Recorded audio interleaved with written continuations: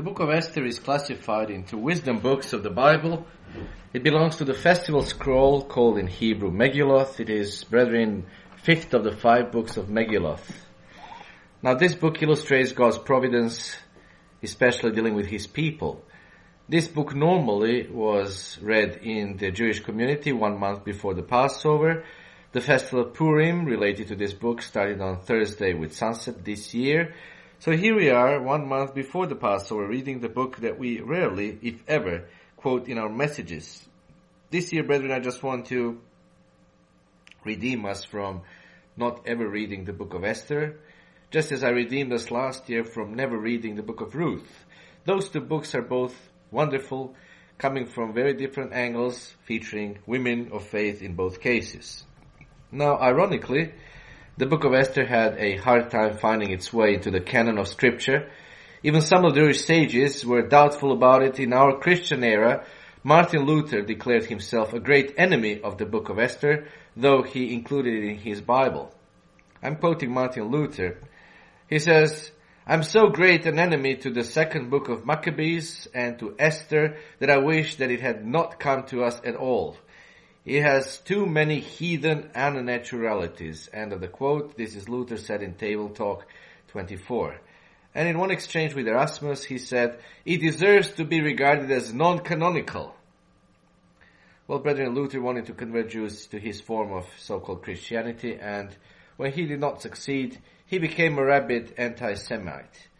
And since the book of Esther is a story of deliverance of Jewish people, I feel obligated this Sabbath to remind us of a great contribution that truly converted Jews have given to the Church of God, brethren, as we, as true followers of Christ, should appreciate and which this nominal Christianity keeps silent about the great Jewish contribution. The very first martyr for Christ was a Jew, Stephen.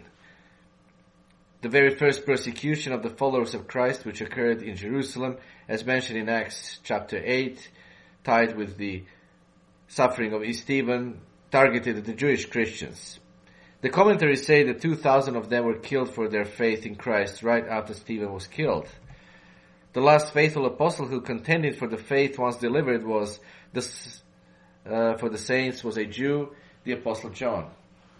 Those who remained faithful to church and didn't apostatize to Gnosticism at the end of the 1st century, brethren, were mostly Jewish. Most of those Gentiles who came into the church actually received another gospel, Gnosticism, and subverted the true church from within.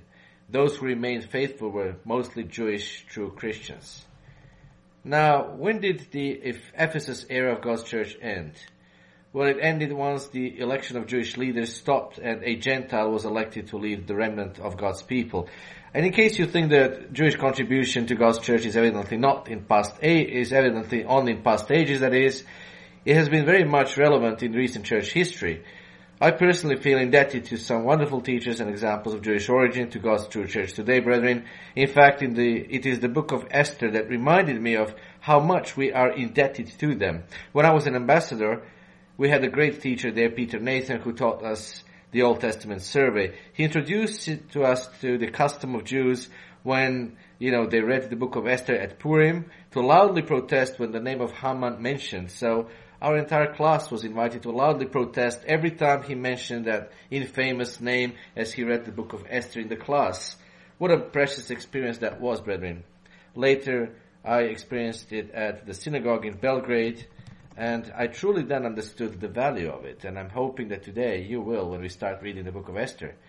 Now there was another outstanding teacher, Ambassador Dr. Ralph Levi. Sadly, I didn't get to attend his classes, mostly because the apostate leadership was covertly doing away with exposing us young students to instruction in theology. But he served as a replacement for one of our lectures on New Testament, and it happened that day was Purim. So Dr. Levi brought a Jewish national dish called Haman's ears. It is a sweet that portrays how sweet was the defeat of that enemy of God's people, the Jewish people. And I remembered how gladly I ate my piece of that food and how delighted I was that God rescued His people. At that time, I had no idea that I myself was partly Jewish through my ancestry. And I'm thankful that Dr. Levi recorded one of his sermons on Esther in the church organization where he belongs, so that, I could convey those precious things to you to you as well, brethren, because I've been drawing, of course, from various sources that are knowledgeable and more knowledgeable than me. Just like all the Jewish instructors, Dr. Levi has a particular insight into the Hebrew scriptures that the rest of us have plenty to learn from. There was another Jewish instructor, Ambassador Mark Kaplan. His daughter Rebecca and I were classmates, and sadly, again, I never got to attend his classes, but I always remembered the warmth I felt around all those Jewish instructors, brethren. And again, at that time, I was still not aware of any Jewish origin as well. There was always a particular cordiality when I communicated with Rebecca, most likely because the last name Kaplan is actually a Slavic Jewish last name, and I come from the Slavic world. I became a close friend with Peter Nathan, especially as the apostasy of 1995 hit with full force. Even after Ambassador, we remained in touch. In our former church affiliation, I served for a while in the office in Britain, and I remember that I catalogued all of his library. My suggestion was that he named that library Herbert Armstrong Memorial Library, and that was accepted. Dr. Levi invited some of us when we were students to his home, and even though I was not one of his students, he invited me as well. His home was with a swimming pool, was beautiful, and even though we would occasionally find ourselves in the same place, such as the Ambassador College Spanish Club, sadly I was never his student. Yet I felt so privileged when some time ago Facebook notified me I had a friend request from him. Now that I know that a part of me is also Jewish, and now that I'm fully aware of the fact that I was a lost Israelite, that virtual contact is all the more meaningful to me. But there is another Jewish person, brethren, I have met, although I have never spent much time in his company, who is very important for all of us. That name is Aaron Dean. I met him at a social gathering when I was an ambassador student. I was new to Church of God, and so back then I didn't have a full comprehension of the significance of that outstanding personality. But now, after all that has transpired in the Church of God, in the meantime, I truly understand what a blessing he was and what a blessing he has always been to the Church of God. He typed out the capital work of Herbert Armstrong, you might remember. In fact, Herbert Armstrong, at the end of his life, thanked Aaron Dean because of also many people who have come in touch with him. Aaron Dean remained faithful to him to the end. And when Dr. Thiel recently consulted me about the apostolic succession and asked for my opinion on it, he told me he listed Aaron Dean on that list. And I said, yes, absolutely. And how much I wish that Aaron Dean, brethren, accepted to be the successor of Herbert Armstrong. Just imagine what the course of the church would have been. Just imagine how the modern history of God's church would have been different. Now, I can understand why he refused that position, but from this distance, brethren, I greatly regret it. If he accepted, the church would have been subverted from within, just as it was in the first century, but all those apostates would have most likely left and joined their ecumenical Protestant brethren.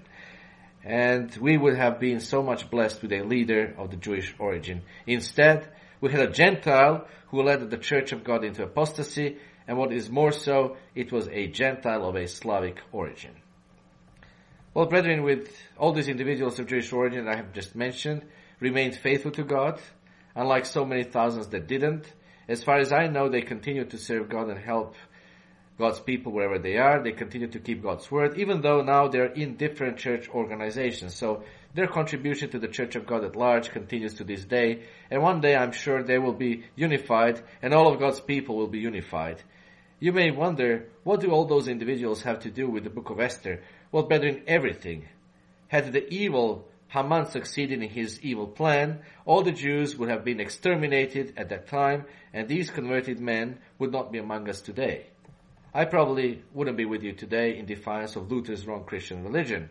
Probably most of the Jews in the entire world at that time, at that point, lived under the Persian Empire. So the events that take place in this book will eventually have to do also with the lineage of Jesus Christ, the Messiah. Now we know that, from many of the prophecies that Jesus Christ, the Messiah, was going to come from the nation of Judah. And yes, perhaps there were Jews in other parts of the world at that time, but brethren, had the plot succeeded, the world would have been left without Savior, because Micah chapter 5 says specifically that Messiah would be born in Bethlehem, in Judea. So that was a town in Judea, and we are talking about people who are taken captive from Judea. And so Haman's plot threatened to undermine God's plan.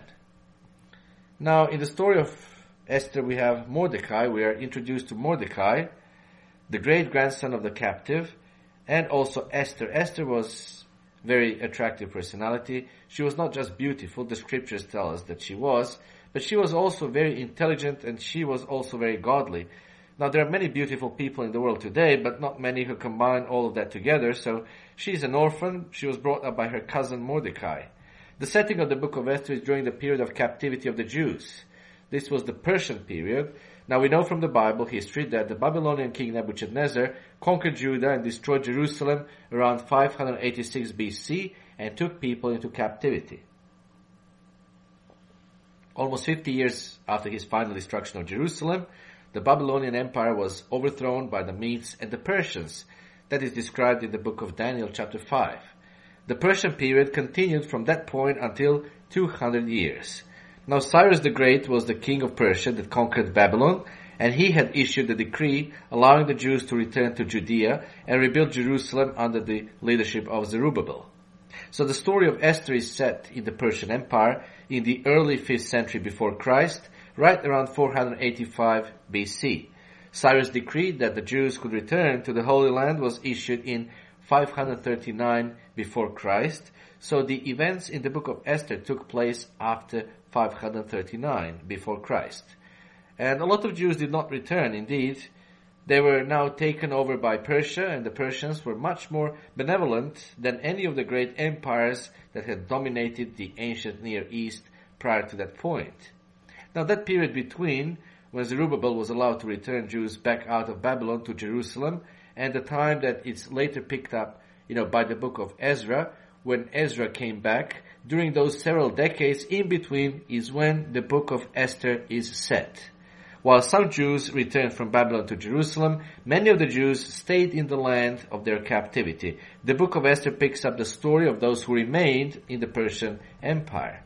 The book of Esther is unique, brethren, because it doesn't have the name of God. God is not directly mentioned, and he is not directly pointed out, as many commentaries would tell you. But that, however, is partially true. Now, we won't find a direct mention of God, but there is an interesting occurrence, and I'm not sure how it occurs because it's in original Hebrew. And the occurrence is that there are 5 places in the book of Esther, if we're looking in Hebrew, where the name of God is spelled out like something, I think whether it's the term in Hebrew age or whatever it is, but it's spelled out in an acrostic, in a 4-word statement.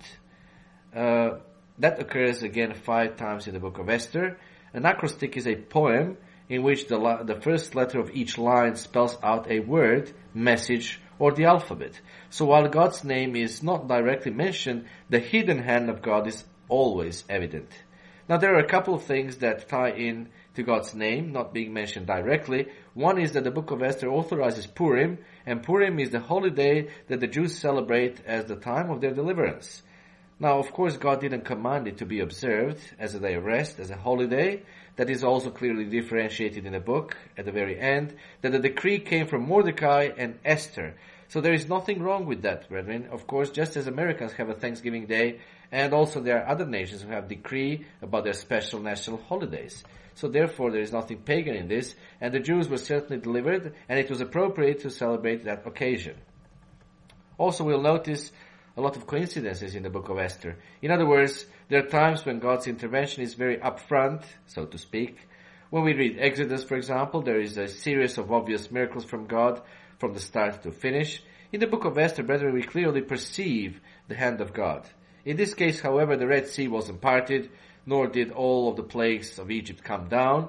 There were no all those dramatic signs, and yet God's intervention and God's hand was very evident.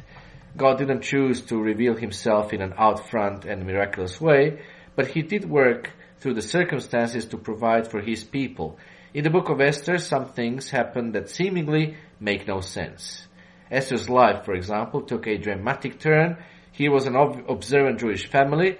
She grew up with certain goals and aspirations and dreams, and yet her life took the turn that no one could have foreseen. So God works through circumstances, and that is a part of the lesson on faith. God could work through circumstances to accomplish things in a way that we would never imagine. So let's start reading the book of Esther. And again, to remind you, just as the Jewish people has the custom Every time you hear that infamous name, please make and be free to make loud noise in protest against that evil person. Chapter 1.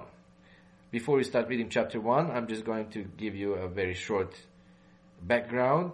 The king of Persia, who is introduced in chapter 1, who is called in Hebrew Ahasuerus, is better known as Xerxes. In chapter 1, we have a drinking orgy and a king who is really proud, and he says, "Bring my wife," and she won't come. So then he goes to the extreme of getting rid of his wife, and then he has this, could we call it a beauty contest later, and who would be the midst of the empire. So the king was getting ready actually for invasion of Greece. That's why he organized this big party, drinking party, and the authenticity of the character of Esther is disputed by various so-called scholars. But however, brethren, in this chapter we find description of the royal palace in Shushan, and the archaeological excavations of that palace exactly match the descriptions of the book of Esther with all of those tiles that were there and the various pillars. So all the description here does match what we read in the book of Esther. So the pavement being red and blue, for example, and things like that. So yes, we're talking about authentic events that did happen and somebody did record them. Verse 1. Now it came to pass in the days of Ahasuerus, that was the Ahasuerus who reigned over 127 provinces from India to Ethiopia. In those days when King Ahasuerus sat on the throne of his kingdom, which was in Shushan the citadel, that in the 3rd year of his reign he made a feast for all his officials and servants, the powers of Persia and Media, the nobles and the princes of the provinces being before him, when he showed the riches of his glorious kingdom and the splendor of his excellent majesty for many days, 180 days in all. And when the days were completed, the king made a feast lasting 7 days for all the people who were present in Shushan, the citadel, from great to small, in the court of the garden of the king's palace.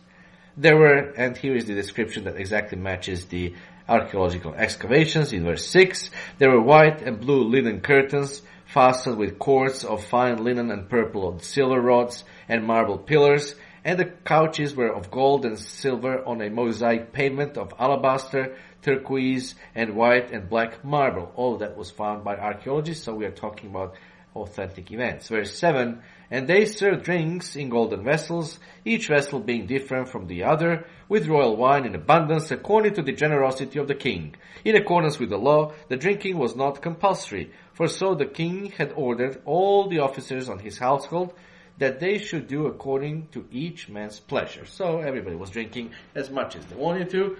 And also in verse 9 we find that Queen Vashti also made a feast for the women in the royal palace, which belonged to King Ahasuerus. So you see, after 7 days of heavy drinking, the king now ordered the queen to come, which is in verse 10. On the 7th day, when the heart of the king was merry with wine, he commanded Mehuman, Biztha, Harbona, Bigtha, Abathra, Zethar, and Carcas, 7 eunuchs who served in the presence of King Ahasuerus, to bring Queen Vashti before the king, wearing her royal crown, in order to show her beauty to the people and the officials, for she was beautiful to behold. But Queen Vashti refused to come at the king's command, brought by his eunuchs. Therefore the king was furious, and his anger burned within him. Then the king said to the wise men who understood the times, for this was the king's manner toward all who knew law and justice, those closest to him being Karshena, Shethar, Admatha, Tarshish, Meres, Mersena, and Memucan, the 7 princes of Persia and Media, who had access to the king's presence and who ranked highest in the kingdom. What shall we do to Queen Vashti according to law, because she did not obey the command of the king Ahasuerus brought to her by the eunuchs? Now this is not really the time to make such a decision, is it, brethren? It is a drinking party after all, but, verse 16, Memucan answered before the king and the princes, Queen Vashti has not only wronged the king, but also all the princes and all the people who are in all the provinces of King Ahasuerus. For the queen's behavior will become known to all women, so that they will despise their husbands in their eyes when they report King Ahasuerus commanded Queen Vashti to be brought in before him, but she did not come. Now, you might just understand, brethren, that was a very sensitive issue, because what of the leaders, in the capital are doing does affect the rest of the country. That is the case and true for every single country, of course, including the United States of America. The fashion of the first lady and the fashion of the president and so on and so forth does affect the rest of the nation, as you all very well know. Verse 18, this very day, the noble ladies of Persia and Media will say to all the king's officials that they have heard of the behavior of the queen. Thus, there will be excessive contempt and wrath. If it pleases the king, let a royal decree go out from him, and let it be recorded in the laws of the Persians and the Medes, so that it will not be altered, that Vashti shall come no more before King Ahasuerus, and let the king give her royal position to another who is better than she. Now when the king's decree which he will make is proclaimed throughout all his empire, for it is great, all wives will honor their husbands, both great and small. And the reply pleased the king and the princes, and the king did according to the words of Memucan. Then he sent letters to all the king's provinces, to each province in its own script, and to every people in their own language, that each man should be master in his own house, and speak in the language of his own people.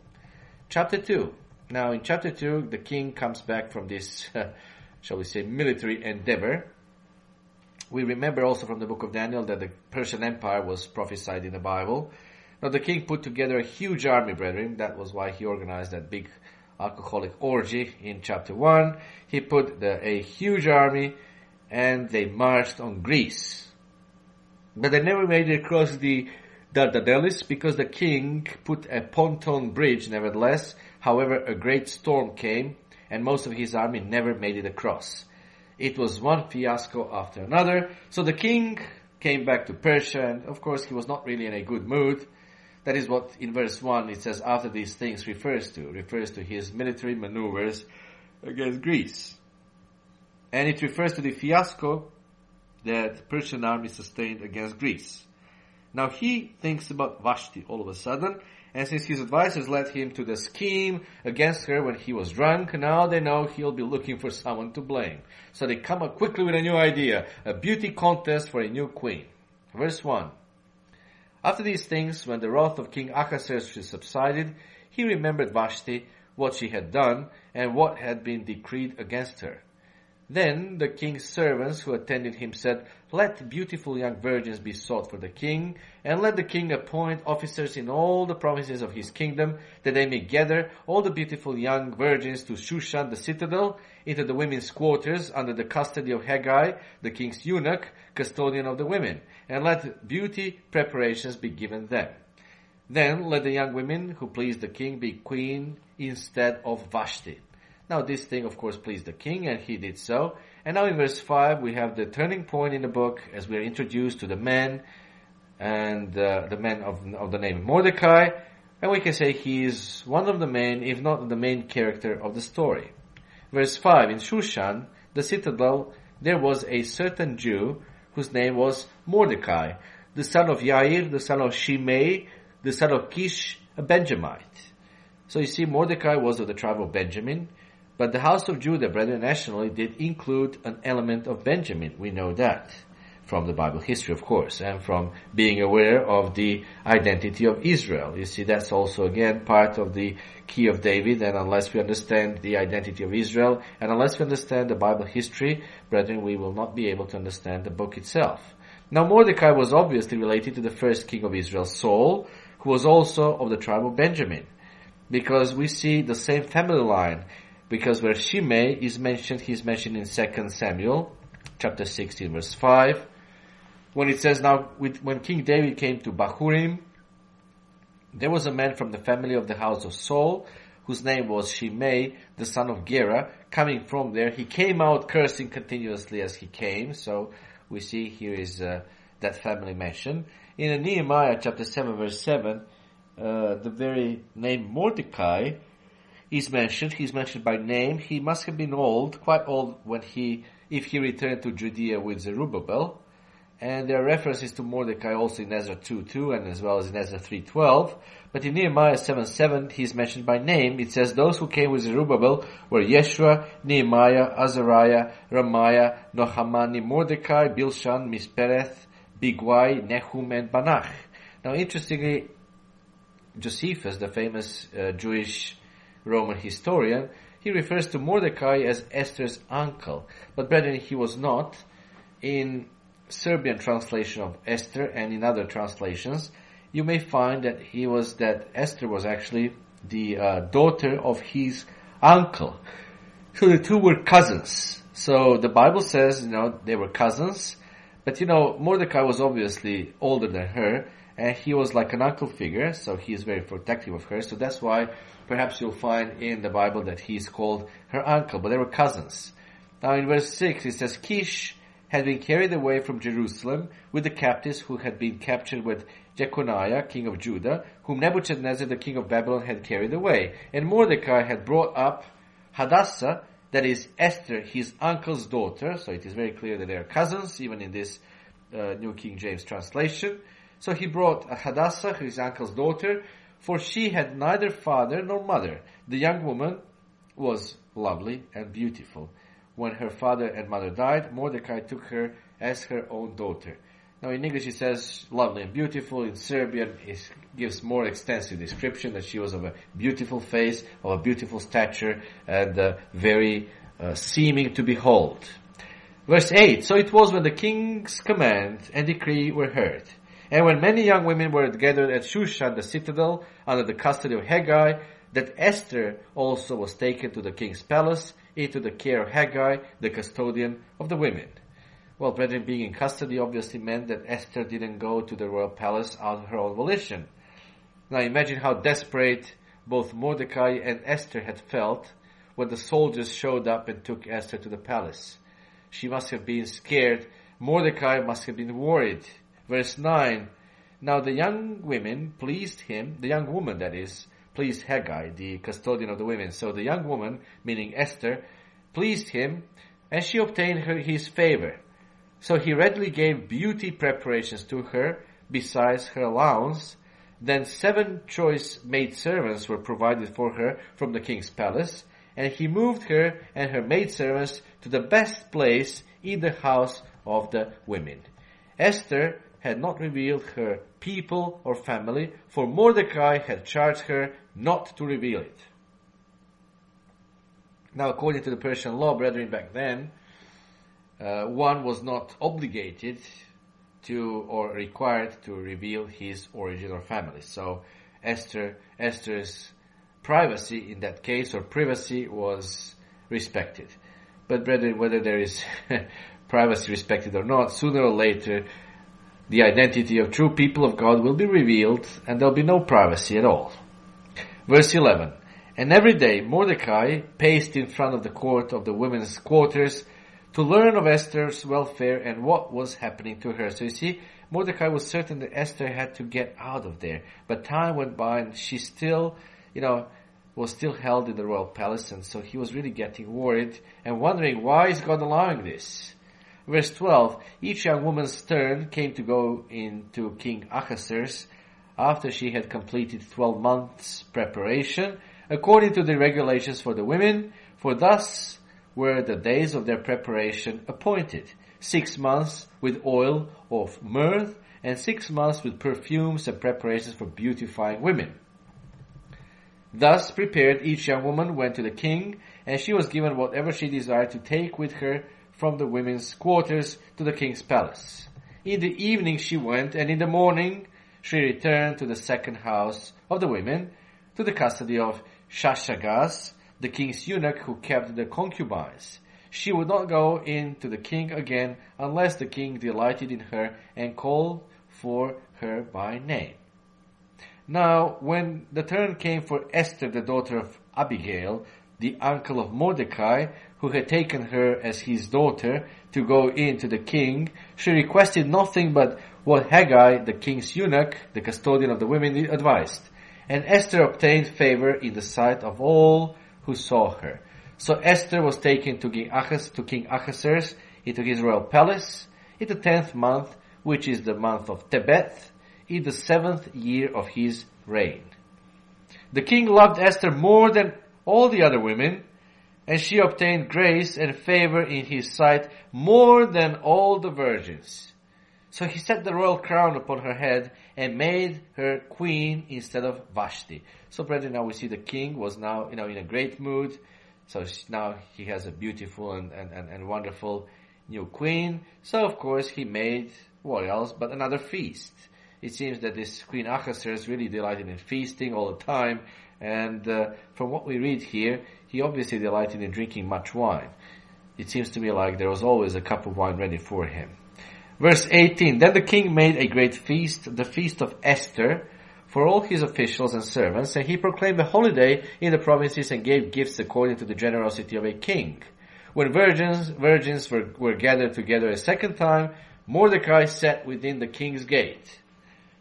He obviously had no idea what happened. Now Esther had not revealed her family and her people, just as Mordecai had charged her, for Esther obeyed the command of Mordecai as when she was brought up by him. In those days, while Mordecai sat within the king's gate, two of the king's eunuchs, Bigthan and Teresh, doorkeepers, became furious and sought to lay hands on King Ahasuerus. From the Serbian translations, I deduced that these two brethren were the doorkeepers at night.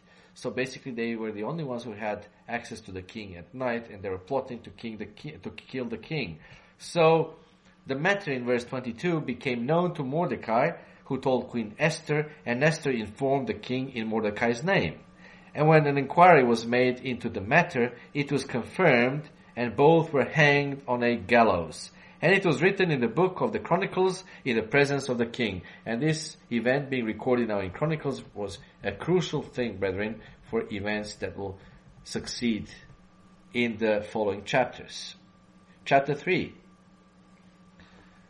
After these things, King Ahasuerus promoted Haman, the son of Hammedatha the Agagite, and advanced him and set his seat above all the princes who were with him. So, brethren, coincidentally, this evildoer is promoted. Now, who is this man? He is the Jew-hater, the Agagite. Now, Agag came from Amalek. Amalek was one of the subgroups of the nation of Edom. And you probably, brethren, know from the Bible history that Edom was the nation that was and is implacably opposed to Israel historically and even down unto our day. The Amalekites were the worst of the worst. They were vicious and violent. So vicious and violent that many of us in this day and age probably will not be able to understand why. They were out for the blood of Israel and later of the Jewish nation. And this horrible evildoer comes from Amalek. He is an Agagite from that subgroup of the nation of Edom. Now, in connection to Mordecai's ancestry, we have read in the previous chapter that Mordecai is Benjamite. Now, we read the name Kish in his ancestry. Kish was a common name in one branch of the family of Benjamin. Kish was actually Saul's father. Now, the name Kish is used several times in that line, so Mordecai might have been a direct descendant of Saul or a descendant of a collateral line. In fact, in 1 Samuel chapter 15, verse 1 to 3, we are going to read what was Saul, the first king, commanded, the first king of Israel, united Israel, commanded to do. 1 Samuel 15, verse 1. Saul was commanded by God to destroy Amalek. Samuel also said to Saul, "The Lord sent me to anoint you king over his people, over Israel. Now therefore heed the voice of the words of the Lord. Thus says the Lord of hosts, I will punish Amalek for what he did to Israel, how he ambushed him on the way when he came up from Egypt. Now go and attack Amalek and utterly destroy all that they have, and do not spare them, but kill both men and woman, infant and nursing child, ox and sheep, camel and donkey." That was a command. But in verse 9, we read, brethren, that Saul spared the king of Amalek, Agag. And therefore, there was a particular Amalek that escaped, and that was Agag, the king of the Amalekites. And apparently some of his family escaped with him. So now, we pick up the story later, centuries later, and we find a certain Benjamite perhaps a direct descendant of the king Saul, but certainly of that family, and we find this Agagite. All of king's servants who were within the king's gate bowed and paid homage to Haman, for so the king had commanded concerning him. But Mordecai would not bow or pay homage. Then the king's servants who were within the king's gate said to Mordecai, "Why do you transgress the king's command?" Now it happened when they spoke to him daily and he would not listen to them, that they told it to Haman to see whether Mordecai's word would stand. Speaking of endurance, you see, to test his endurance. We spoke about endurance a couple of Sabbaths ago. For Mordecai had told them that he was a Jew. So brethren, Mordecai refuses to bow knee to this evildoer, probably insisting that he will keep the second commandment. He probably won't bow down as a sign of worship. So he refuses to bow down to this evildoer who parades now himself in this egotistical way through the city of Shushan, the capital of the greatest empire of the time. Verse 5. When Haman saw that Mordecai did not bow or pay him homage, Haman was filled with wrath. So this Agagite, you see, found out Mordecai was a Jew and he hated all the Jews. Verse 6, but he disdained to lay hands on Mordecai alone, for they had told him of the people of Mordecai. Instead, Haman sought to destroy all the Jews who were throughout the whole kingdom of Ahasuerus, the people of Mordecai. In the first month, which is the month of Nisan, in the 12th year of King Ahasuerus, they cast pur, that is, the lot, before Haman to determine day and month until it fell on the 12th month, which is the month of Adar. Now, brethren, casting lots was basically rolling dice. However, in this case, they cast only one pur, only one dice. So Haman was going to choose his lucky day. He rolled the dice for a month and for a day, and then this evil man goes to the king. Verse 8, then Haman said to King Ahasuerus, there is a certain people scattered and dispersed among the people in all the provinces of your kingdom. Their laws, look at this now, brethren, sounds like describing us. Their laws are different from all other peoples, and they do not keep the king's laws. Therefore, it is not fitting for the king to let them remain. If it pleases the king, let a decree be written that they be destroyed, and I'll pay 10,000 talents of silver into the hands of those who do the work, to bring it into the king's treasuries. So the king, took his signet ring from his hand, and gave it to Haman,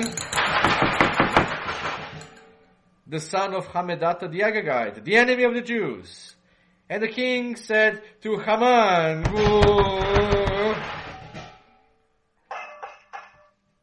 the king said to Haman, the money and the people are given to you, to do with them as seems good to you.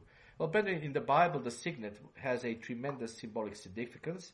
It is a stone or metal carving with the image, the head of a king or an aristocrat, and the person who controlled the signet would take the signet ring and press the signet down on a glob of hot wax. And kings in those days didn't really care too much about day-to-day business, so they would just delegate others to do things for them. So with this ring, this Agagite could stamp any document with the official royal seal and make it a decree, or we call it in our day executive order, if you wish. So this hater of the Jews now utilized the signet to bring forth the decree which says death to all the Jews. And he does it in a very deceptive manner, brethren, because notice, he doesn't even name who those people are. He tells the king, I'll put money in your treasury. And then he says, there is a group of people, unnamed, and they do not follow your laws. They are not loyal subjects. Well, brethren, this has often happened in the history of God's people, as they have had this same charge brought against them. In fact, similar charges may, be brought against us in the near future. you're bad Europeans. You're not submitting to the laws of Europe, United States of Europe. You're against the ecumenical Christian religion. You're against our president.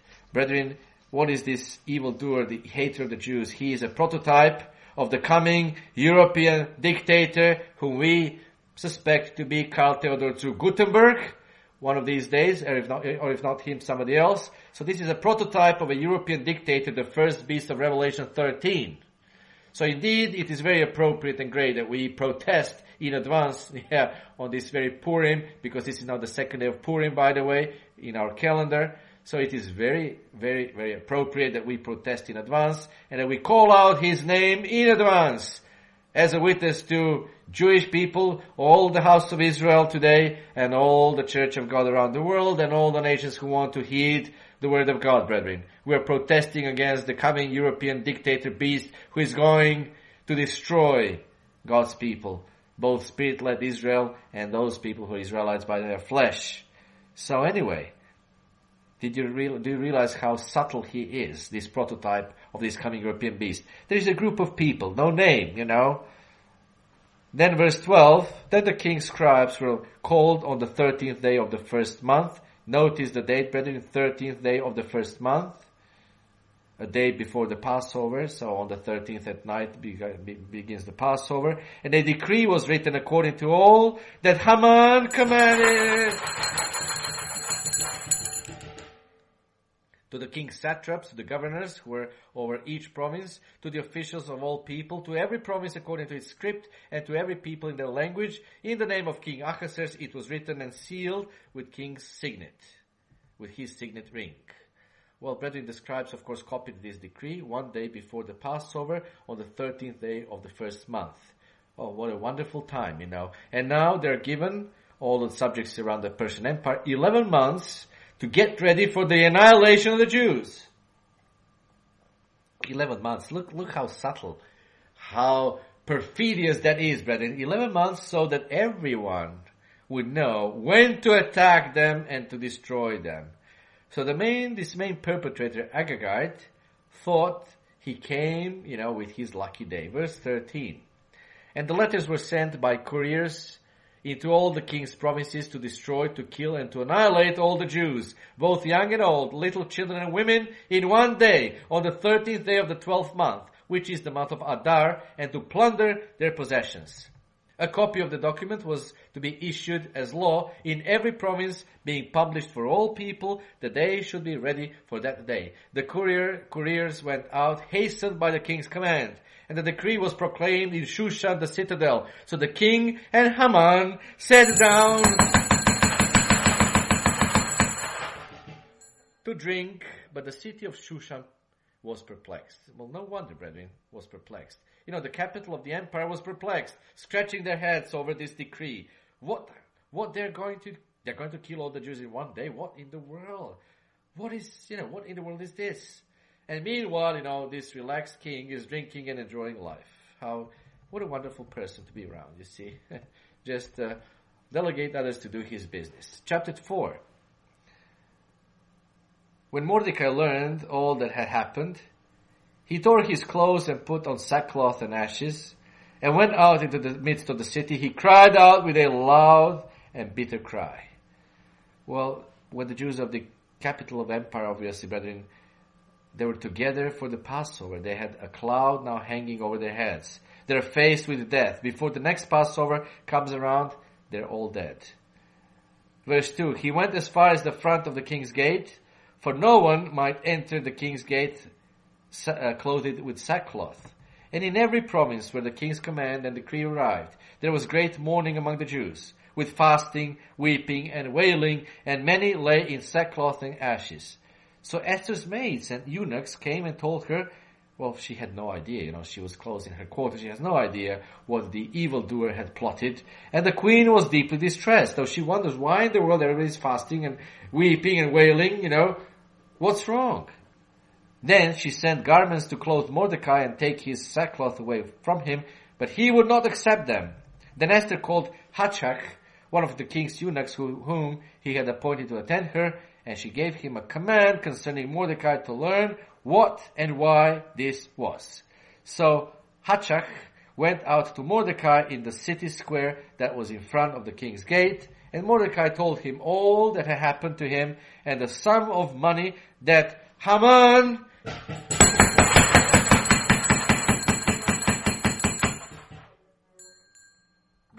had promised to pay into the king's treasuries to destroy the Jews.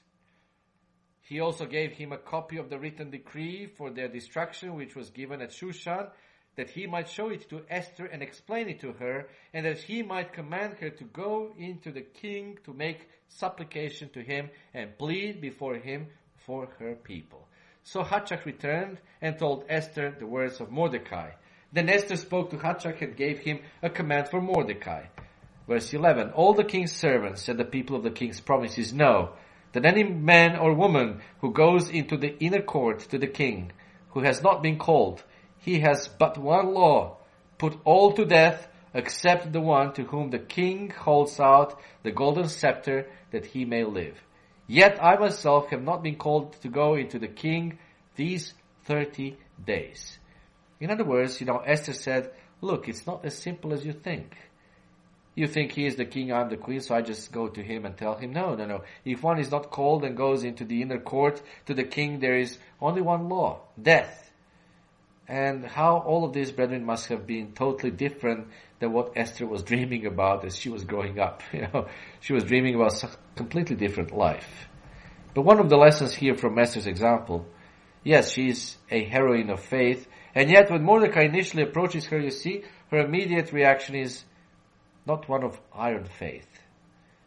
She has the natural reaction initially, and her immediate reaction betrays fear for her own life.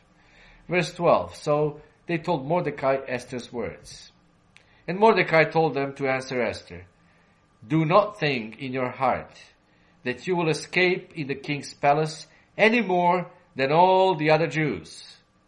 For if you remain completely silent at this time, relief and deliverance will arise for the Jews from another place, but you and your father's house will perish.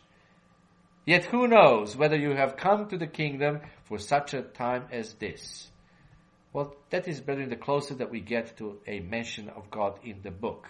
Mordecai, surely when he said, that relief and deliverance will arise for the Jews from another place, he certainly had God in mind, but he doesn't mention God by name. He is alluding to the fact that he had faith God would intervene. And until now, all this time, it was inexplicable to Mordecai why all that it did happen and what for. How many times do we wonder, brethren, why did God let that happen in our lives? Don't we think that Mordecai must have been asking the same question? Don't we think that Esther herself would ask the same question? So now Mordecai thinks, well, maybe the reason my cousin is there is for this very time. And when we find ourselves in the midst of a trial, one thing, brethren, we must understand is that God only has the solution. God is never in a position to think, what am I going to do now? How do I get my servants out of this position? Brethren, no, God already has a solution in mind. It is us, we don't have any solution, and we wonder sometimes where the solution is. It is there. God has it already. He already had it in advance, even for the Mordecai and Esther and the Jews. Verse 15. Then Esther told them to reply to Mordecai, go, gather all the Jews who are present in Shushan and fast for me. Neither eat nor drink for 3 days, night or day. My mates and I will fast likewise, and so I'll go to the king, which is against the law. And if I perish, I perish. So this is a tremendous declaration of faith. There is a mixture of fear and faith inside of Esther. She looked to what was going on. She realized her life was in danger, and she had that little bit of prodding from her cousin. But brethren, sometimes we get really upset with ourselves, And perhaps this is something to also think in this pre-Passover season. We are too hard on ourselves sometimes when we have health problems, or when we have financial problems, where we have a moment where we, let's say, waver a little bit of faith, and we think, I'm a member of the Church of God. I'm a Christian. I'm supposed to have faith made out of iron. I'm not supposed to waver. But you see, brethren, it did happen to Esther and others as well. when we look into the scripture, not just into the book of Esther, the heroes of faith whom God used reacted exactly this way. Often their initial reaction was a human reaction, and it was one that betrayed a certain measure of uncertainty. Remember, God said to Abraham, you're going to have a son. Sarah, 90 years old. Sarah, 90 years old, you're going to conceive, you're going to bear the son of promise for your husband. What happened? She laughed. Human reaction is always natural to all of us, brethren. So, perhaps one of the lessons we need to draw now in a month before the Passover is don't go just too hard on yourselves. Don't be so strict sometimes about yourselves. And to be honest with you, how often you're far less strict with others and you're so strict with yourself. Verse 17. So Mordecai went his way and did according to all that Esther commanded him. So we see here certainly the evidence of faith, you see, and there was this 3 day and 3 night fasting period. When she went into the king, she was still fasting because it was the 3rd day when she went in there. So she was fasting, brethren. We all know that fasting changes things. And that's one of the big lessons in this book.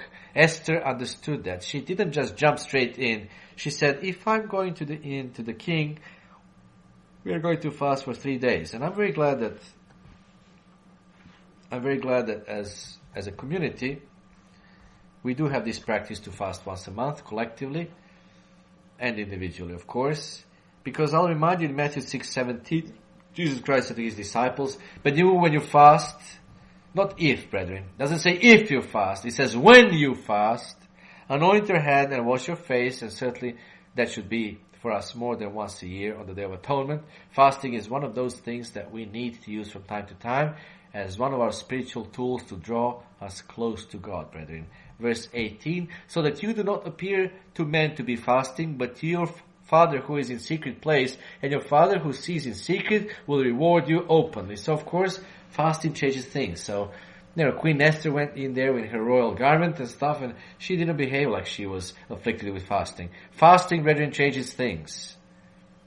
We have seen that so frequently when we fast, that things change. And then, in a sense, it is a pretty small gesture when you think about it. We all need to ask ourselves, when was the last time we fasted indeed? Well, we all know it was last month, our collective fast, and here we are in the last month of the sacred year, the month of Adar. So it's time, it's actually the half of the month, and the moon was so beautiful above Serbia last night. We tried to take a shot of it, and Maestro Sloba sent you a shot over Skype. I'm not sure if you were able to discern exactly. It was the moon he was targeting. It was it's full moon because it's half of the month, and fasting is the last month. So we need to obviously set another collective fast because it's a month before the Passover.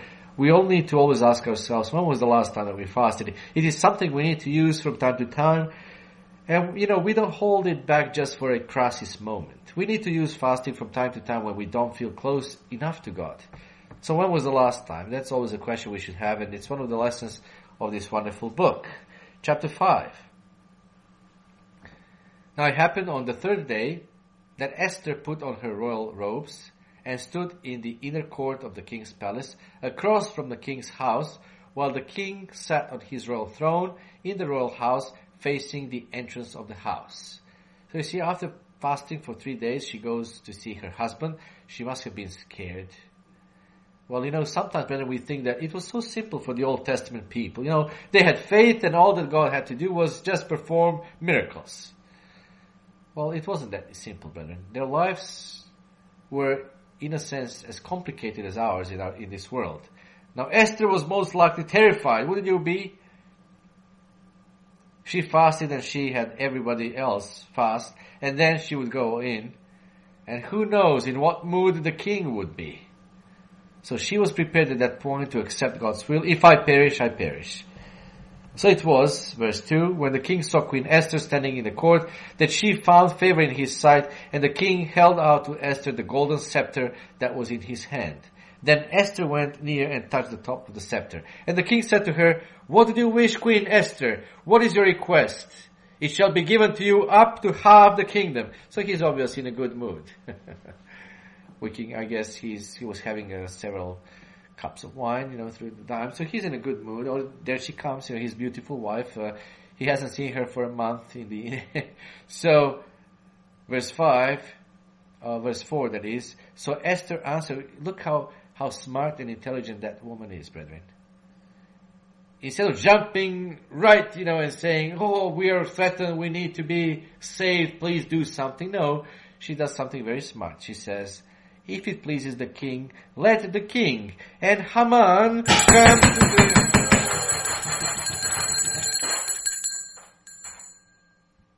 You all seem to be very quiet there, or perhaps I'm not hearing well, perhaps we're just too loud here, or whatever. Anyway. Let them come today to the banquet that I have prepared for him. Then the king said, bring Haman quickly.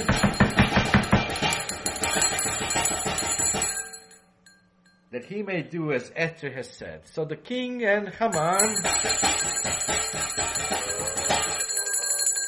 Excellent. That's what I want to hear. So the king and Haman went to the banquet that Esther had prepared. Excellent. Please unmute your microphones and be loud. At the banquet of wine, the king said to Esther, what is your petition? It shall be granted to you. What is your request? Up to half the kingdom. It shall be done. So, brethren, you see, she invited king to her apartment for a meal, a special meal, as well as the king's favorite, this horrible evildoer, because, of course, Esther was smart. Well, we all know, and it's true, it's not written in the Bible, but we all know, especially us men, that the way to man's heart is through his stomach. And that's true. That's very much true. So Esther indeed knew that. So she knew King's favorite food. But, he was obviously aware that she would not risk her life just to invite him for a dinner. So, every once in a while, he keeps asking her, okay, what is your petition? What is this for? Verse 7, then Esther answered and said, my petition and request is this. Now she's again being very intelligent. If I have found favor in the sight of the king, and if it pleases the king to grant my petition and fulfill my request, then let the king and Haman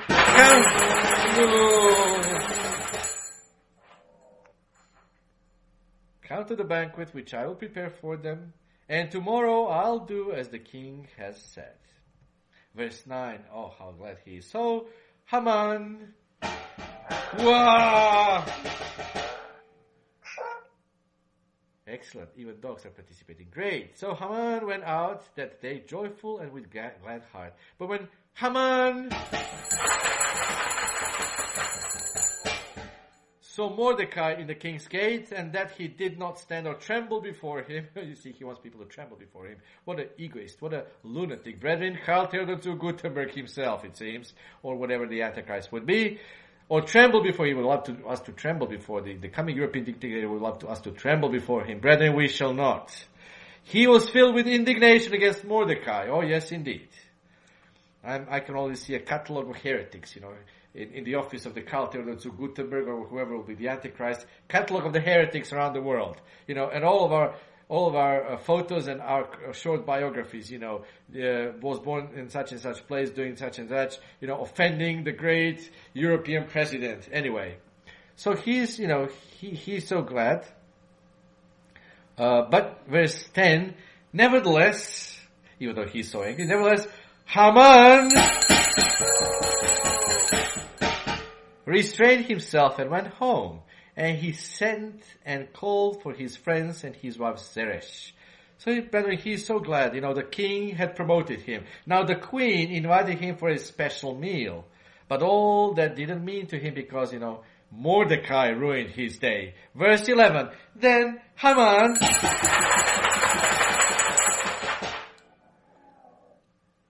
told them of his great riches, the multitude of his children, everything in which the king had promoted him, and how he had advanced him above the officials and servants of the king. Moreover, Haman said, besides, Queen Esther invited no one but me to come in with the king to the banquet that she prepared. And tomorrow I am again invited by her along with the king.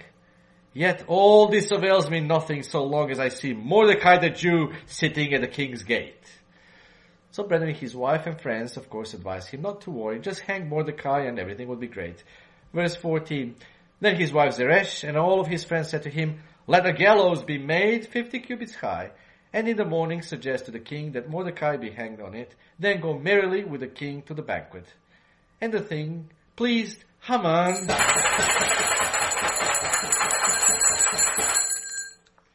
So he had the gallows made. All right. Now we come to chapter 6. And in chapter 6, brethren, we see God's hands involved again. Another coincidence.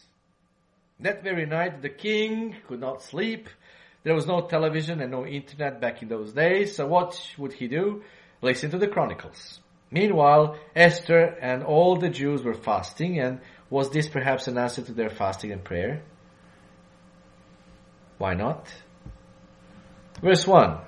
That night the king could not sleep. So one was commanded to bring the book of the records of the Chronicles, and they were read before the king.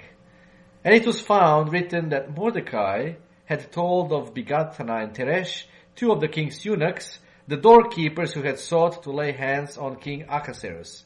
Then the king said, what honor or dignity has been bestowed on Mordecai for this?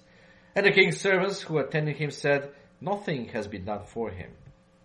So the king said, so he's not marveling. A man who did such a great thing saved my life, and he wasn't honored at all. And he couldn't sleep, of course. Now it was the dawn, it was the morning. So the king said, who is in the court? Now, Haman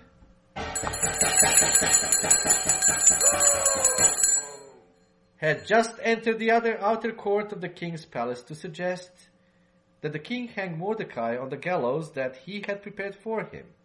So brethren, here we have a case of a perfect timing. This evildoer came to the court to ask king's permission to hang Mordecai, but the king, baffled by the fact that he didn't honor the man who saved his life, had a question ready for the person who had his signet. So he was looking for a good advice now on how to honor Mordecai. So verse 5, the king's servant said to him, Haman is there.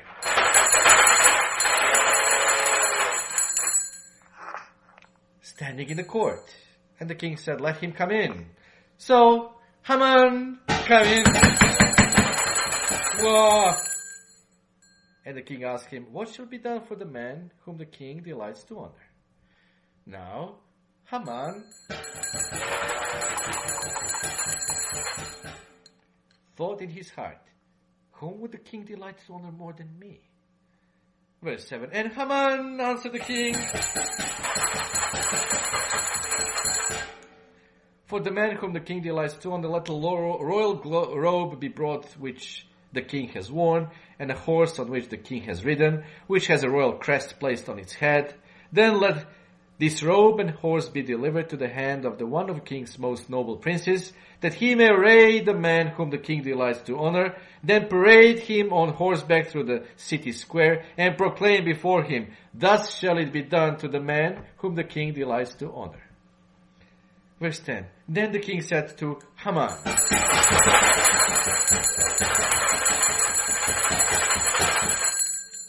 hurry, take the robe and the horse, as you have suggested, and do so for Mordecai the Jew, who sits within the king's gate. Leave nothing undone of all that you have spoken. So, verse 11, so Haman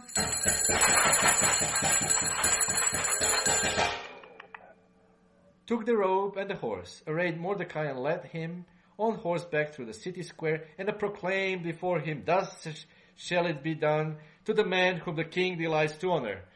Afterward, Mordecai went back to the king's gate. But Haman hurried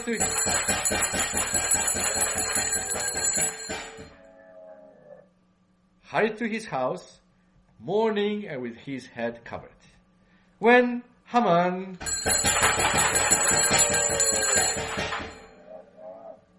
told his wife Zeresh and all his friends everything that had happened to him, his wise men and his wife Zeresh said to him, if Mordecai, before whom you have begun to fall, is of Jewish descent, you will not prevail against him, but will surely fall before him. While they were still talking with him, the king's eunuchs came and hastened to bring Haman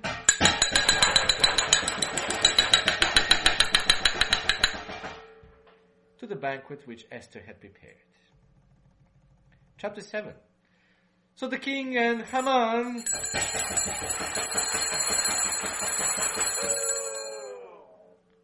went to dine with Queen Esther. And on the second day, at the banquet of wine, of course the banquet of wine, what else would a king do but have the banquet of wine? The king again said to Esther, "What is your petition, Queen Esther? It shall be granted to you. And what is your request? Up to half the kingdom it shall be done." Then Queen Esther answered and said.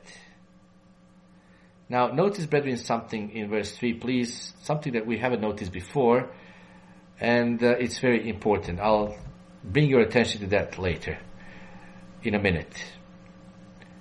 The Queen Esther answered and said, "If I have found favor in your sight, O king." She doesn't say in king's sight, see? She says, "In your sight, O king." This is very important, brother. This is a very important moment. This is the most tense moment in the whole of the book. "If I found favor in your sight, O king, and if it pleases the king, let my life be given me at my petition, and my people at my request." Well, brethren, this banquet of wine was a mishtech in Hebrew. It was a wine feast that was going on. So they had been steadily drinking, and they're feeling very good, and the food was wonderful. And this is, in a sense, the most tense moment in the entire book, because Esther, did you notice, answered and said, "If I have found favor in your sight, O king." This is the only place in the book where she uses the second person to talk to the king. She, is looking him right in the eye, that particular moment when everybody's feeling good. He has had a wonderful meal, and she does something that is very audacious.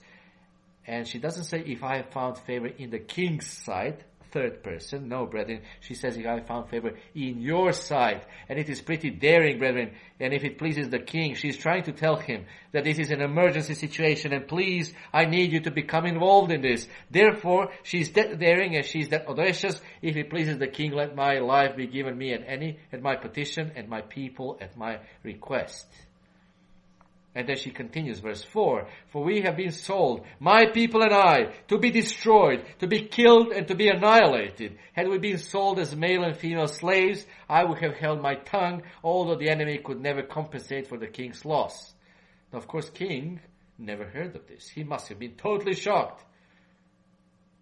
Verse 5, "So King Ahasuerus answered and said to Queen Esther, 'Who is he? And where is he who would dare presume in his heart to do such a thing?' And Esther said, 'The adversary and enemy is this wicked Haman.'"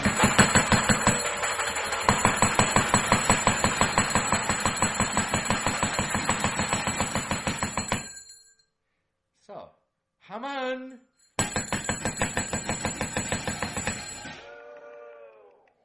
was terrified before the king and queen. Verse 7, "Then the king arose in his wrath from the banquet of wine and went into the palace garden. But Haman stood before Queen Esther,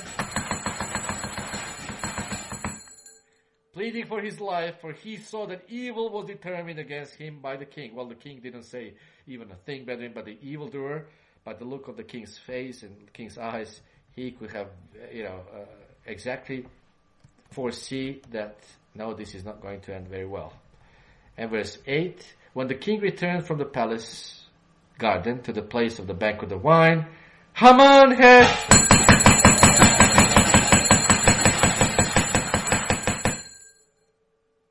had fallen across the couch where Esther was.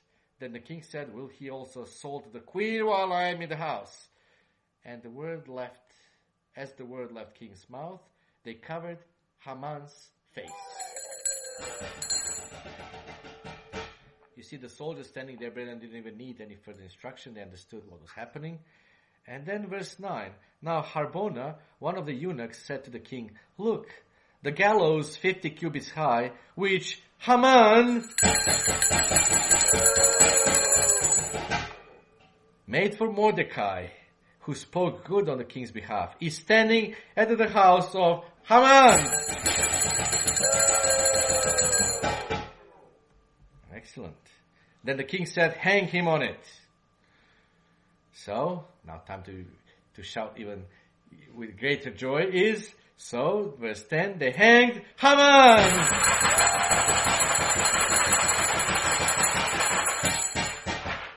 They hanged Haman on the gallows, and he had prepared for Mordecai, that the king's wrath subsided. Well, brethren, we noticed how things have changed. Haman was king's favorite person, and no doubt all of king's eunuchs were in good relations with him. But, when this one saw how things changed, he quickly changed the sides, and he informed the king about the gallows ready for Mordecai, the man who saved king's life. So, brethren, people are like that. That's human nature. They will quickly change political sides or any other sides when they see it would be in their interest. We have seen this in the recent American elections, how some so-called Republicans quickly changed their sides, and how quickly from staunch supporters of their president became almost his enemy. Anyway, chapter 8. On that day, King Ahasuerus gave Queen Esther the house of Haman, the enemy of the Jews. And Mordecai came before the king, for Esther had told how he was related to her. So the king took off his signet ring, which he had taken from Haman, and gave it to Mordecai. And Esther appointed Mordecai over the house of Haman. Wow! Well, what a great king, brethren, huh? What do you say? But just pass me another drink and let someone else take care of business. Why don't you take care of this mess now, Mordecai? So now verse 3, Esther spoke again to the king, fell down at his feet, and implored him with tears to counteract the evil of Haman the Agagite, and the scheme which he had devised against the Jews. Well, the problem was still there, brethren. The decree was in power to exterminate all the Jews throughout the Persian Empire. And the king held out the golden scepter toward Esther. So Esther arose and stood before the king and said, if it pleases the king. You see, she's not saying you, if it pleases you now, so she's not saying the king. If it pleases the king, and if I have found favor in his sight, and the thing seems right to the king, and I am pleasing in his eyes, let it be written to revoke the letters devised by Haman,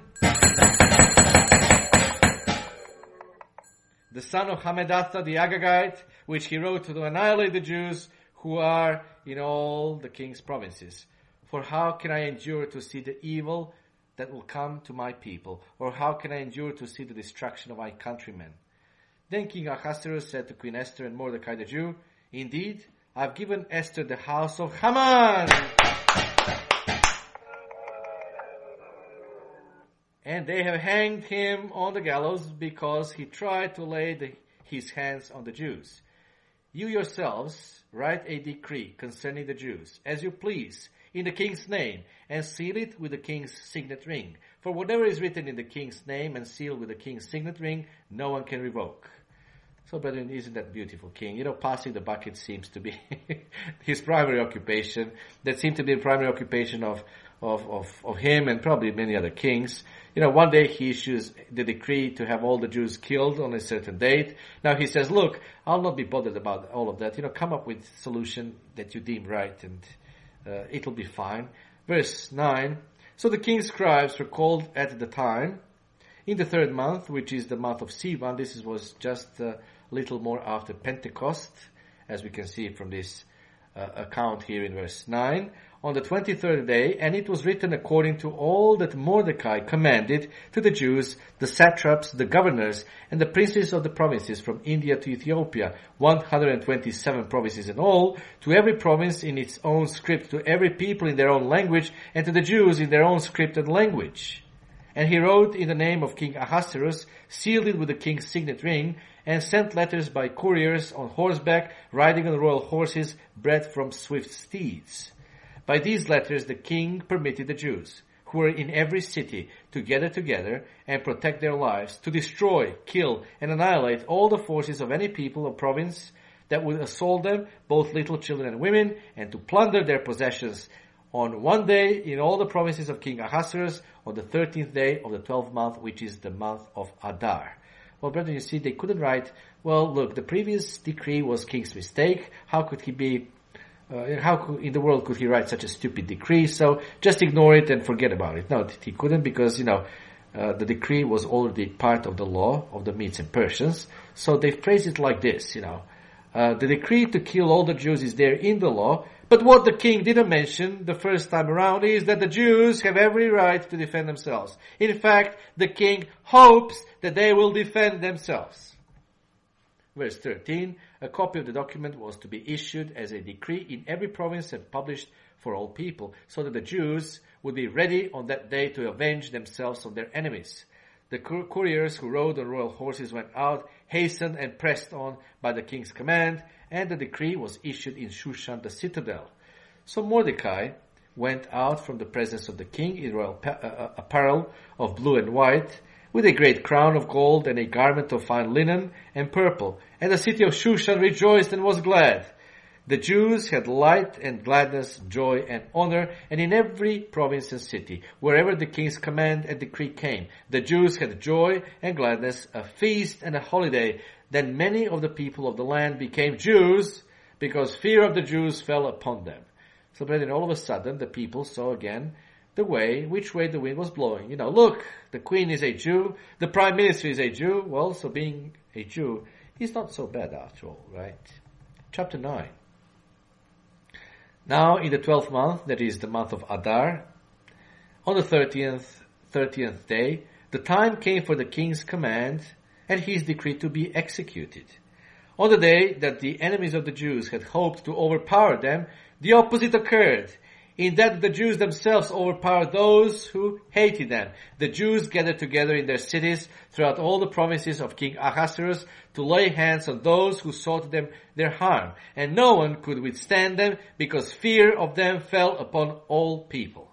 And all the officials of the provinces, the satraps, the governors, and all those doing the king's work, helped the Jews, because the fear of Mordecai fell upon them. Of course, not fear of God, but, fear of Mordecai. Well, they saw now who was now in charge, Verse 4, for Mordecai was great in the king's palace, and his fame spread throughout all the provinces. For this man Mordecai became increasingly prominent. Thus the Jews defeated all of their enemies with the stroke of the sword, with slaughter and destruction, and did what they pleased with those who hated them. And in Shushan, the citadel, the Jews killed and destroyed 500 men. Also, Pashadartha, Dalphon, Aspatha, Poratha, Adalia, Aridatha, Parmashta, Arisai, Aridai, and Vajezatha, the 10 sons of Haman.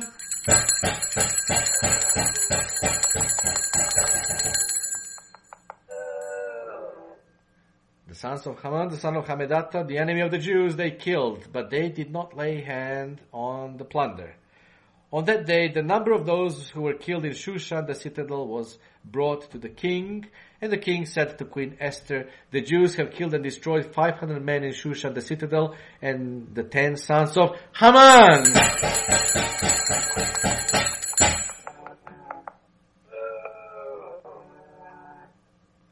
What have they done in the rest of the king's promises? Now, what is your petition? It shall be granted to you. Or what is your further request? It shall be done. Then Esther said, if it pleases the king, let it be granted to the Jews who are in Shushan to do again tomorrow according to today's decree, and let Haman's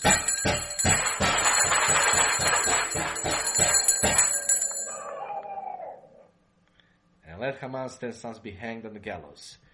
So the king commanded this to be done. The decree was issued in Shushan, and they hanged Haman's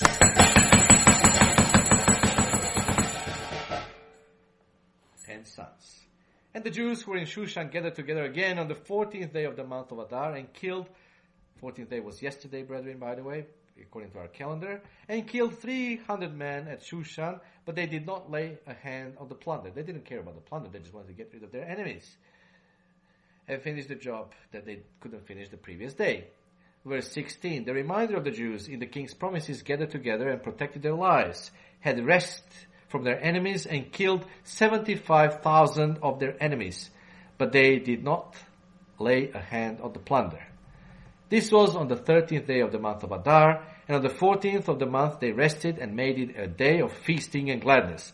But the Jews who were at Shushan assembled together on the 13th day, as well as on the 14th, and on the 15th day, which is today by our calendar, brethren, and on the 15th day of the month they rested and made it a day of feasting and gladness. Therefore, the Jews of the villages who dwelt in the unwalled towns celebrated the 14th day of the month of Adar with gladness and feasting as a holiday and for sending presents to one another. And Mordecai wrote these things and sent letters to all the Jews, near and far, who were in all the provinces of King Ahasuerus, to establish among them that they should celebrate yearly the 14th and 15th days of the month of Adar, as the days on which the Jews had rest from their enemies, as the month which was turned from sorrow to joy for them, and from mourning to a holiday, that they should make them days of feasting and joy, of sending presents to one another and gifts to the poor. So, brethren, we see now this turn of events. First, the personal lives of Mordecai and Esther were disrupted.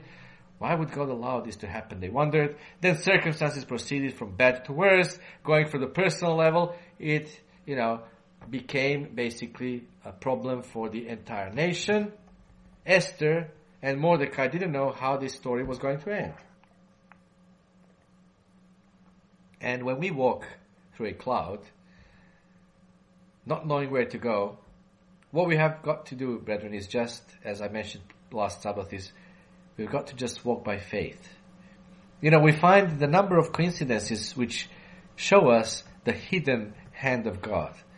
There was nothing so dramatic as Exodus, but what we find is the right people who found themselves at the right time, at the right place.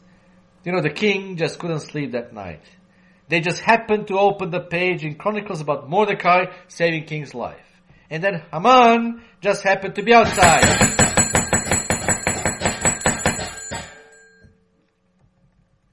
Verse 23, so the Jews accepted the custom which they had begun. So it's obviously a man-made custom. It's very clearly said in the Bible. But again, nothing is pagan about it. There is nothing wrong with, marking it and even joining the Jewish people in celebrating it, brethren. So accepted the custom which they had begun, as Mordecai had written to them, because Haman,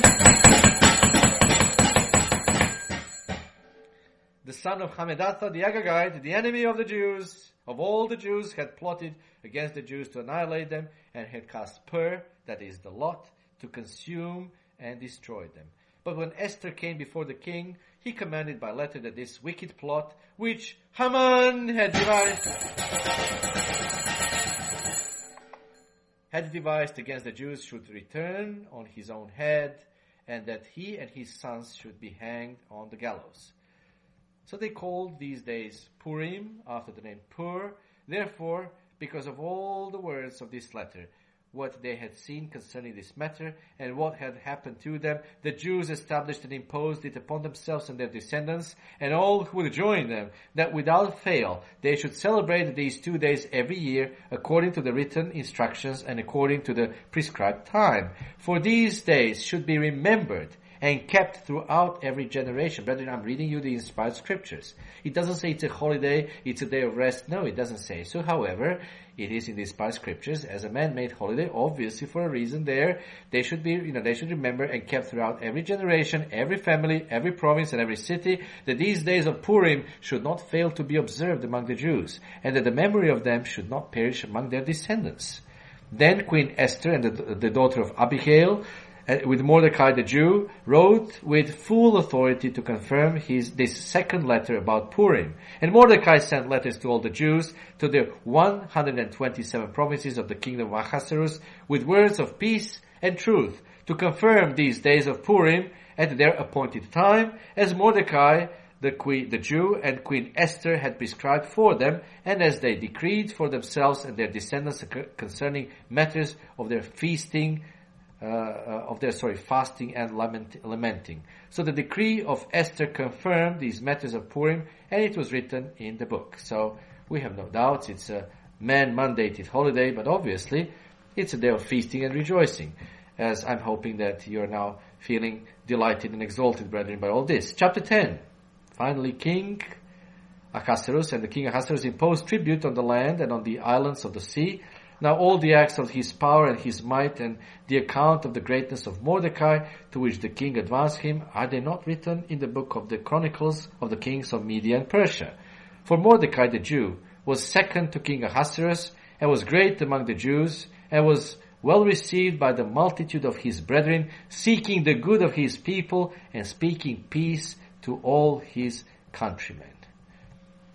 Brethren, the book of Esther ends with celebration. Now we know that there is a correlation between the 5 books of the law, with the 5 books of the Psalms, and with the 5 festival scrolls. Now the 5th book of the Psalms is the time of celebration, and it ends up with Hallelujah. Just similar to what we find at the end of the book of Esther.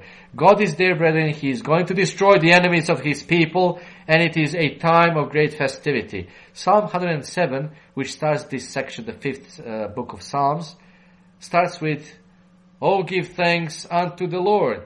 Don't we know that hymn? Yes. "Oh, give thanks to the Lord, for he is good, for his mercy endures forever. Let the redeemed of the Lord say so, whom he has redeemed from the hand of the enemy, and gathered out of the lands from the east and from the west, from the north and from the south."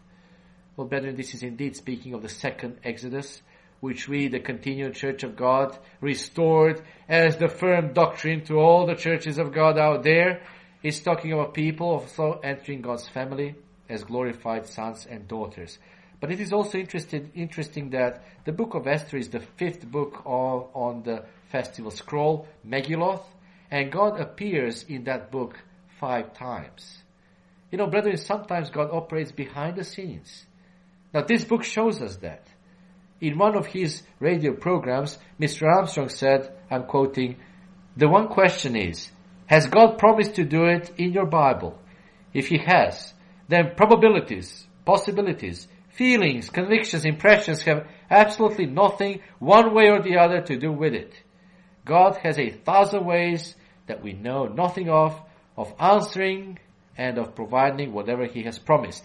We don't need to know how he's going to do it or when." End of the quote.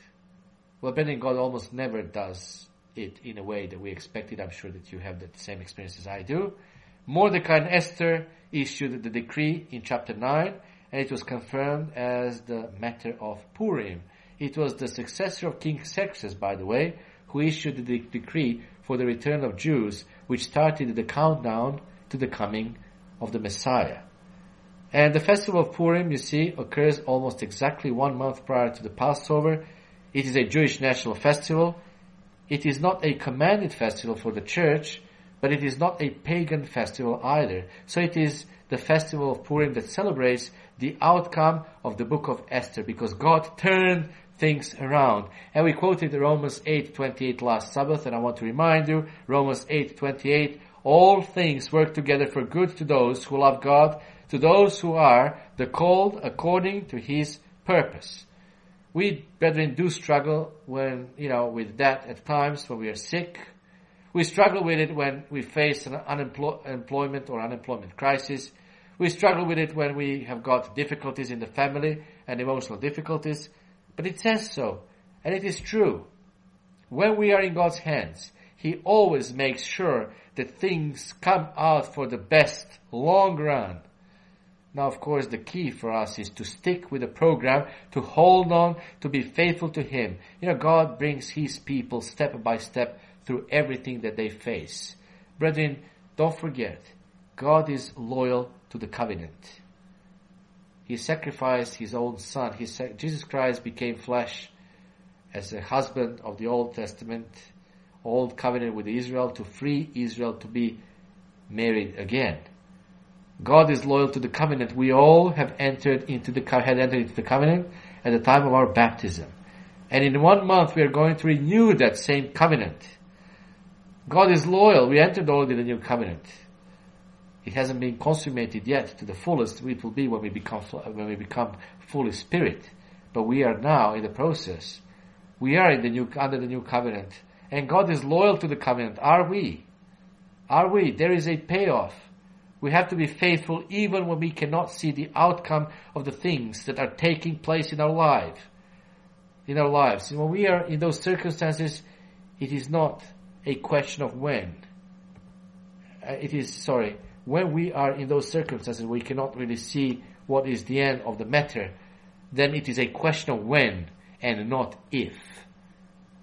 And I didn't plan to tell you this, but I will at the end. Brethren, soon, the prototype of this evildoer is going to appear. And I'll say once more just his name, just so that you can protest loudly. The prototype of Haman